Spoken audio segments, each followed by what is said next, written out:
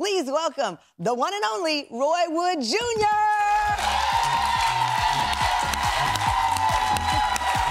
Well, hello. Yes. Yes. Look at these people. All the colors and... Look at that response you've gotten, Everybody's so vibrant today. So I like vibrant. this. I have to tell you, okay, confession. Okay. Other than Eddie Murphy, who is my absolute favorite, you are my favorite comedian. Easily. We've never met in person. This is our first time meeting, but I cyber stalk you on social media. And it's like one of the first accounts I look at in the morning is your social media, just to see what you're gonna say. I'm sorry, it's chaos. So, you know what's wild though is that when I'm on Twitter, considering what I do at The Daily Show, I completely avoid politics as much as I can on Twitter because I'm like, I do those arguments enough at work. Let's argue about sports and food. Right. That's my thing. Now, how do you argue about food? Because people get serious about food because food takes you back to a time or it connects you to a person or an event. So it's not the food you're defending the moment that food connects to. And so I got on Twitter and I said that breadcrumbs don't belong in macaroni. And apparently, and they don't. They don't. And I don't know who this person, what they was going through. I don't know if they dead grandmama used to sprinkle breadcrumbs on their macaroni before they go to sleep every night, but this person was on my behind for 2 hours straight. I saw it. Over Ritz crackers. It was Ritz crackers. It wasn't even real breadcrumbs. Who put Ritz crackers? So, I mean... But I'm happy to be here. I'm fine. I felt that I was in the middle of that Twitter beef because there is a recipe that I follow from a very famous chef that I love so much, and she does put breadcrumbs in the macaroni and cheese. And I'm black and Southern. I know.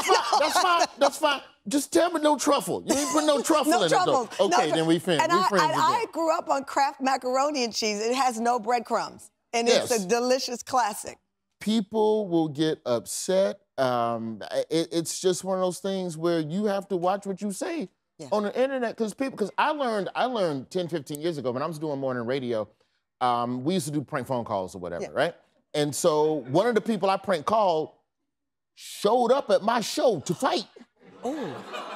And I'm like, I don't know if you understand, but the word prank establishes I don't want to fight. Like, I'm here to just have a good time, sir. But the man, once I understood that people are crazy enough to buy a ticket, get a 2-drink minimum, sit patiently, watch you do comedy for an hour, then try to fight you at the merch table after.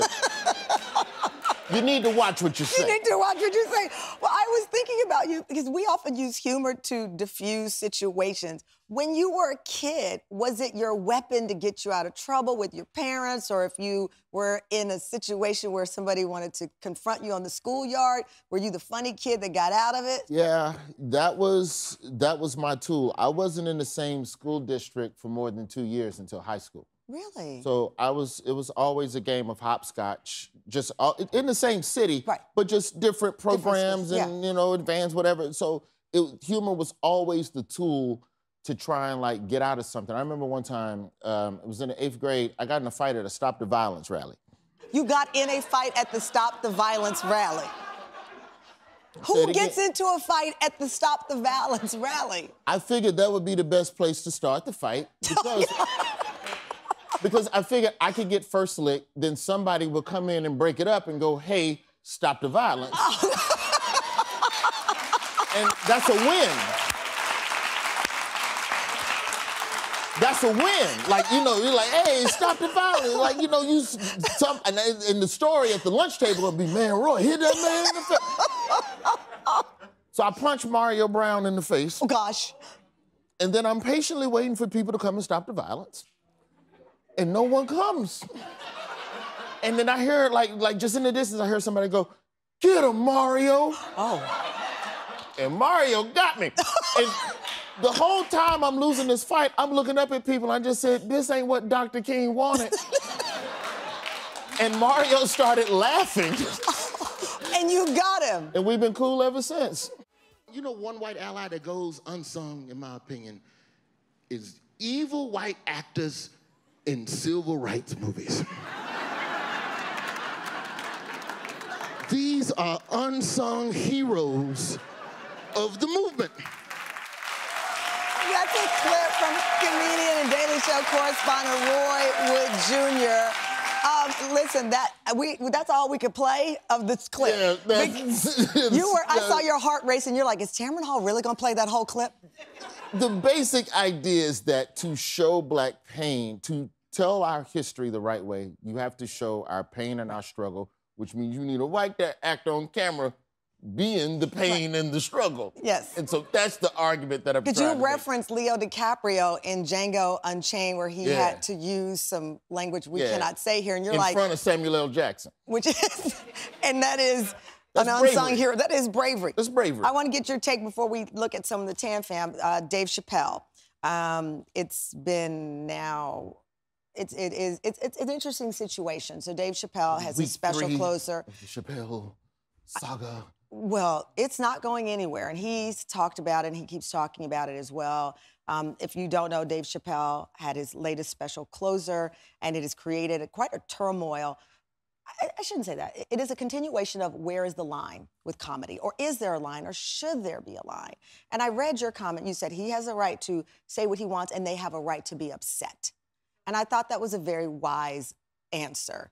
But is that how you really feel? Yeah, I think that we have confused, and I say we, I'm talking about comedians as a whole. I can't speak for Mr. Chappelle specifically. Yeah. But the comedians that I talk to, I think that we've confused the line of people having a right to have an opinion with being canceled and getting rid of you. No, I didn't like that joke. Right. That's been going on for years. Right. I was on the Apollo. I got canceled. They booed. Right. They said, get off the stage. Right, that used to be the cancel. You get the Sandman and pulled you right. That was the original tweet. Yeah.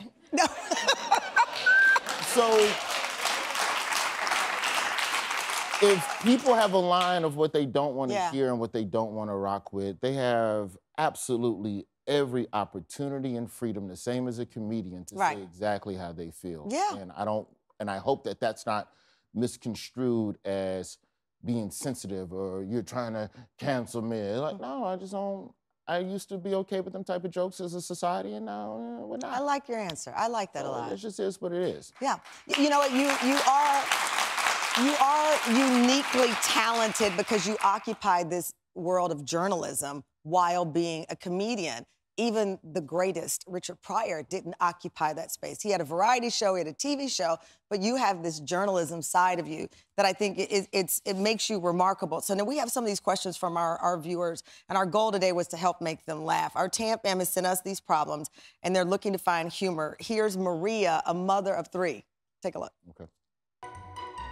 My name is Maria. I'm a mother of 3 lovely kids.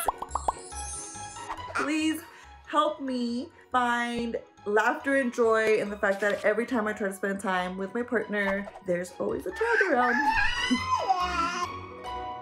Oh, how do you laugh when you've got 3 little ones that clearly run the house? Ooh, I would say the easiest thing to do, and I can only speak in my house with me and my partner, Salona, and our child, Henry. There's only 1 child. I know 1 ain't 3. But if you can find something that the 3 of you all can watch together, then it helps the kids kind of laugh, and the kids feel like they've had their time, and then you go, all right, get out of here. In our home right now, it's Blippi. I don't know if you know who Blippi is. Oh, Blippi. Oh. Yeah, we went through the Blippi years. It's a YouTube show that, like, my son is like, ah! I'm like, really? And I just go, and he's like, B-I-L-L, he spells it and everything. Yeah, it's completely engaging, active material. We've moved on past Blippi. I've watched the Paw Patrol movie 27 times. And we also watched The Floor is Lava on Netflix. I haven't seen that yet. My boy loves volcanoes. Yeah. And we watched The Floor is Lava. For the first season, he thought it was real lava. So bonding together over family humor. Yeah. But the kids can't watch your special, but I can watch it 1,000 times. It is excellent. Emma from Chicago sent us this question on Facebook. I'm a recent college grad, and despite what you hear about the job market, it's been impossible landing an entry-level job. How do I keep my spirits up when I'm on the hunt? and it drags on? I think that, you know, for Emma, the main thing to do is to find other people that are on the climb with you. Oh. And I think that for as long as you have a strong circle, you'll always have a support system. You're like the most touching person.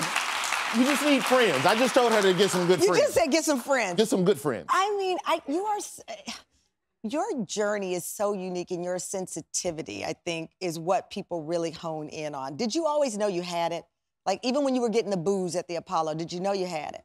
I felt like I had some sort of an ability to translate what was going on. You know, I did mornings in, you know, shout out to the crib, Birmingham, Alabama, and in doing morning radio, you have to be able to, you know this, you have to distill down the most complicated stories to the quickest, simplest way for somebody that's in the car for 5 to 6 minutes. And so having kind of that skill set, I think radio helped give me that ability, you know, later on. The funniest comedian of all time is? You gotta give me alive and dead. You gotta give me alive and dead. No, I don't, no. All right, Chris Rock. Chris Rock? Chris Rock. Okay. Chris Rock. If I could only watch one for the rest of my life. Only watch one the rest of your life is Chris Rock. It's Chris Rock. And why do you say that? Chris Rock can take the complicated thing and boil it down, and he's also not afraid to turn the mirror back on himself. That's why his last special, Tambourine, was beautiful, because half of the whole special, he's talking about himself, and that's something he'd never done before. And the best performers evolve. You have to molt, and you have to creatively come into something different, you know, every 10 to 15 years, and he's consistently done that. Well, my current favorite is sitting right across from me. I just adore you so much. Thank you, Roy Wood Jr.